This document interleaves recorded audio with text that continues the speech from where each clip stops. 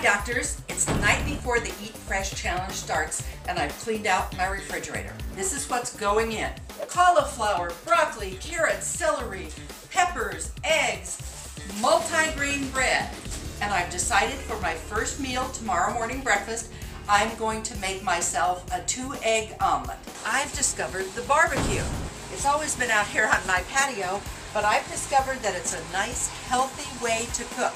I'm taking a trip this weekend to Utah, so I'm going to need snacks for the road. I spent some time at the grocery store and I found a peanut butter that is all natural. I'm also cutting celery into celery sticks, and I purchased carrot chips so I don't even have to cut those. I took a frozen tri-tip roast, put it into my crock pot, so tonight for dinner I'm having tri-tip roast and steamed cauliflower.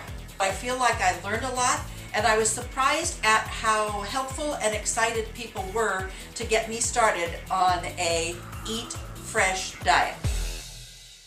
Well, Colette gave up all those processed foods, and she actually survived and is here with us today. How are you feeling? I'm feeling great. I'm feeling great. I found out I enjoyed eating the fruits and vegetables. I have this improved energy about me. Fewer aches and pains, like you've been talking about. Even my blood pressure's lowered. I'm even walking 6 miles a day now. That's Good great. for you. Dr. Wood, if you may elaborate on this, and I'm not trying to be cheesy, but your skin has a you're just, glow. like, glowing. Thank you. You look better all around. Obviously, the energy is there. Thank you. Congrats. Well, keep it up. I enjoyed it. And, I will keep it up.